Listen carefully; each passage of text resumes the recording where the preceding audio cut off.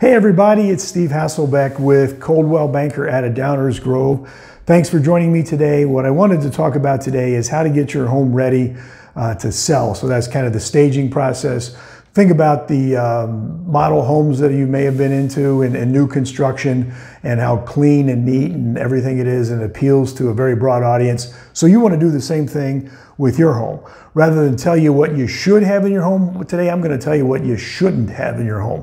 So let's go down the list. I'm actually using homes that I've seen in the last 4 years in real estate, along with my own home, and providing these insights of tips and tricks of what you should not see in a model home.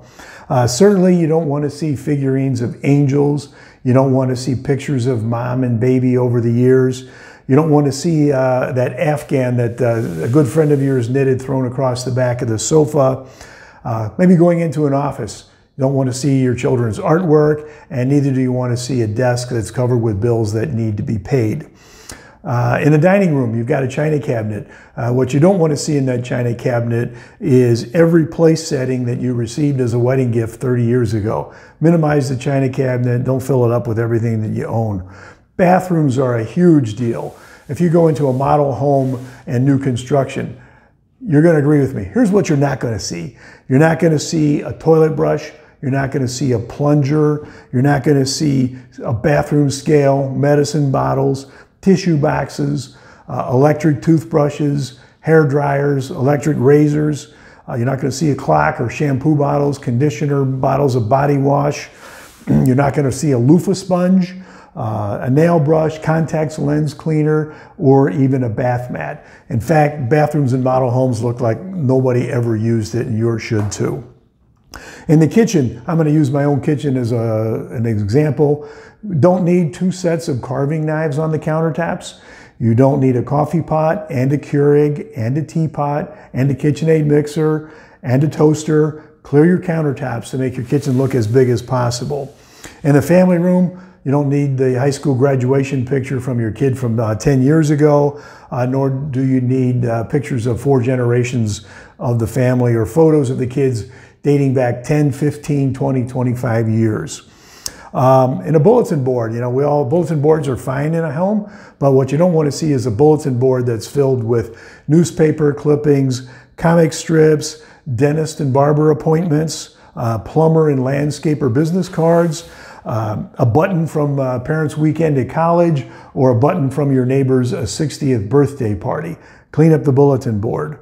In the master bedroom, we don't need to see wedding photos from your wedding from 30 years ago, or more angel figurines, or a daily inspirational calendar with quotes. Other bedrooms.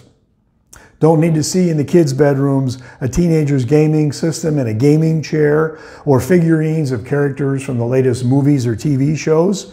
A coin tray that's filled to the brim and overflowing. Old furniture, maybe from a first apartment. Random music stand, an old desk and chair, or a photo from your kid's college dorm room.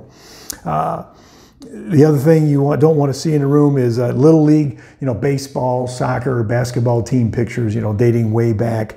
Or even, laying around some rooms, books that you intend to read someday. What else won't you see in a model home? You're not going to see photos of politicians or specific sports teams like Cubs versus Sox, Notre Dame versus USC, Ohio State versus Michigan. We shouldn't see religious artifacts like crosses, stars of David, Buddha statues, prayer mats, things like that. And what you absolutely will never see in a model home is a firearms collection. And lastly, you won't see a cat's litter box, or a climbing tree, or the dog's food and water bowls, crates, or pet beds.